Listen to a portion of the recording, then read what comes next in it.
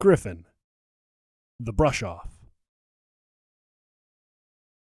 Dear Princess Celestia, today I learned a few things. 1.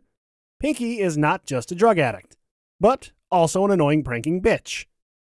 I was working on a formula designed to increase the intensity of orgasms when they swapped my ink with disappearing ink, and thus, my recipe was lost.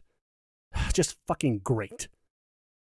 I've also learned that interspecies breeding is indeed possible, as Rainbow Dash introduced a friend that must have been the result of a lion fucking an eagle or something.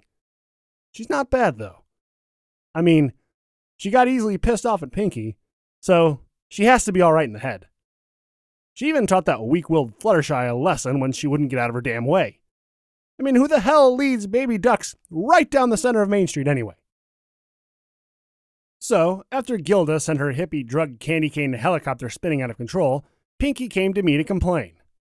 Why the hell would she think that I want to hear her jealous ranting? I encouraged her to get professional help for her addiction, but she just left all huffy, claiming she could quit anytime she wanted. In what must have been another drug-fueled high, Pinky decided to get revenge by throwing her a party. With even more pranks. So, yeah, basically the most cold-hearted, annoying revenge ever.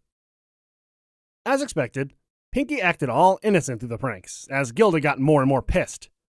And when she finally snapped, Rainbow revealed that it was her. Pinky was just the one that threw the party. Someone bullies you and wrecks your helicopter. So throw him a party. Yeah, like I said, drugs. And I think Rainbow could totally form an indie rock band or something.